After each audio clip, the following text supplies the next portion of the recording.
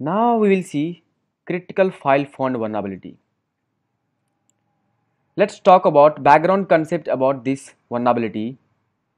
Critical file font means if a web server, web application will have any file that contains some kind of information that may be used in further attacking.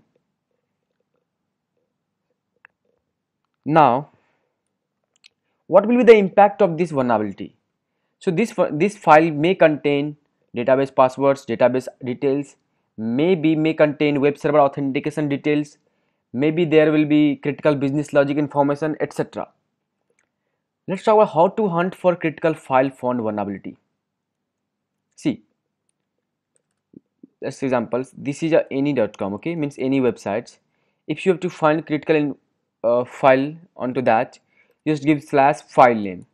Now, which are now the challenges? Now, very challenges. How many files are criticals onto the web application, or which are the files it's critical?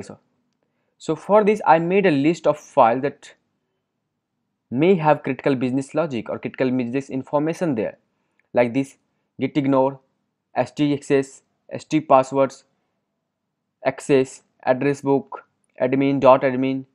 So if you will find any of these files, you will get some critical business information there, maybe classified information there.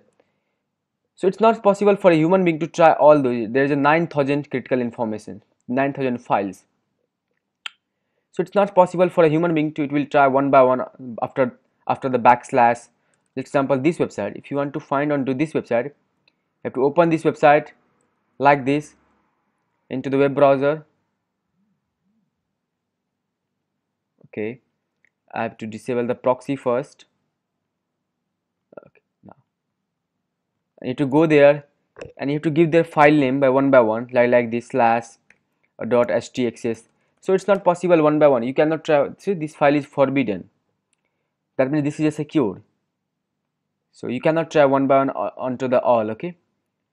So that's it for the basic background concept. We'll see live how to hunt for the critical file font vulnerability.